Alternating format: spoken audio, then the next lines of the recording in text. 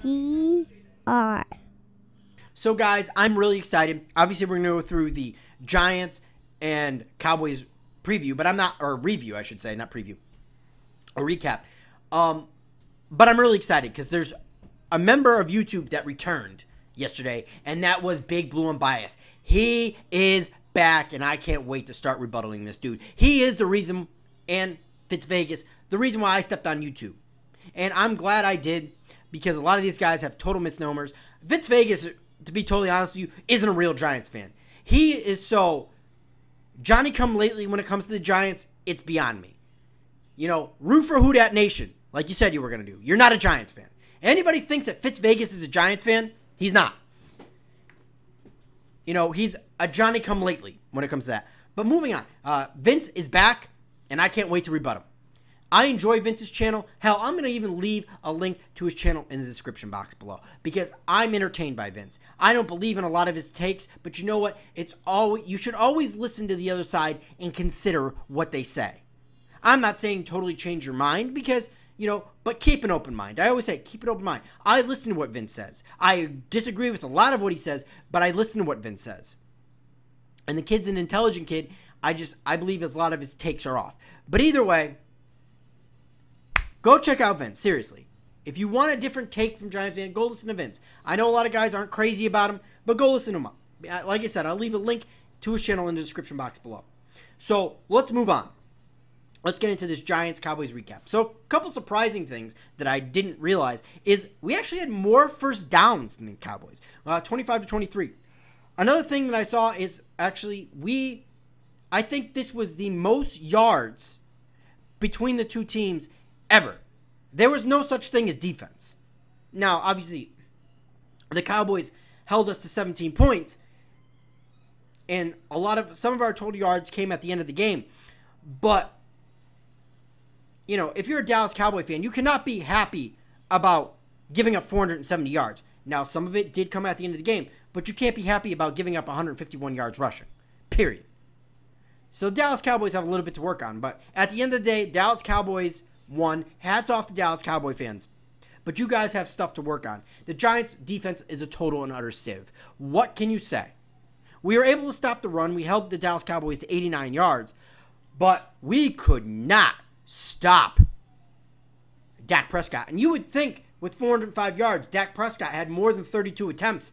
That's all he had. He was 25 for 32 with a perfect passer rating of 158.3. The defense has got to get better. It's got to get home. Now, granted, the Dallas Cowboy line is vaunted, but we made them look like the best offensive line of all time. We couldn't do anything. We couldn't get there with the front four. We couldn't get there sending 5, 6. Antonio Hamilton is embarrassing, and I have no idea why he's on this team. The tackling was pathetic. The coverage was pathetic. I mean, it was pathetic across the board. Don't get me wrong. DeAndre Baker got burned.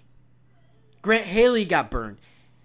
It was pathetic out there, guys. And our defense needs to improve. And Pat Shurmur said so much in his post-game press conference. But I can't stand Pat Shurmur because his play calling stalled drives. Stalled drives because he tried to get too cute. What are you doing on a 4th and 1 rolling out? Run the football. Use your best player. And he tried to make excuses for that in the press conference. There is no excuse for that, Pat. Sorry.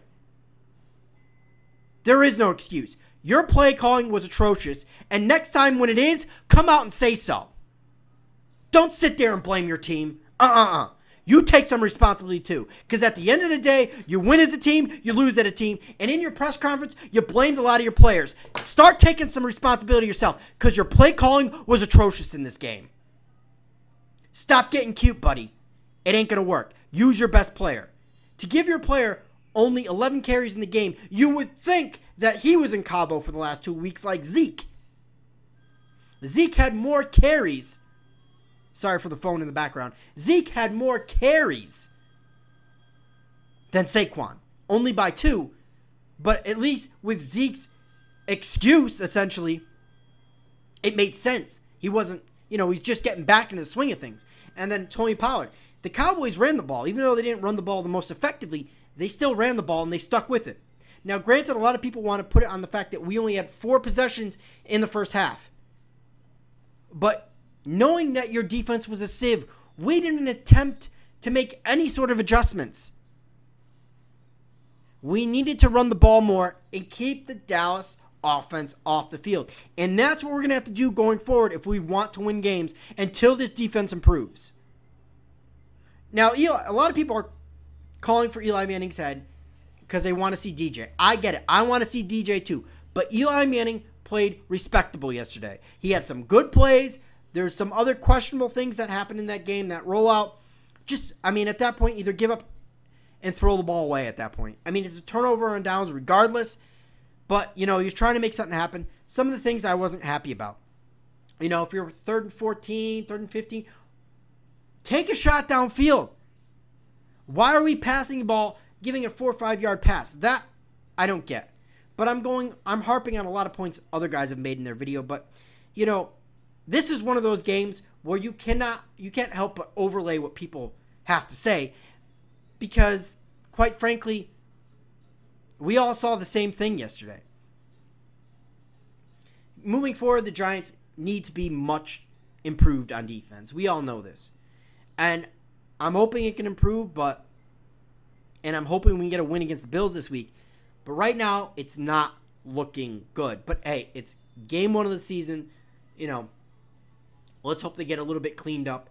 You know, they're not going up against as good of offense. You're going against a second-year quarterback in a Bills defense that turned the ball over 4 times. So maybe there's some hope yet in this week's game. But either way, guys, it's been one giant rebuttal. Please like and subscribe. And go Big Blue.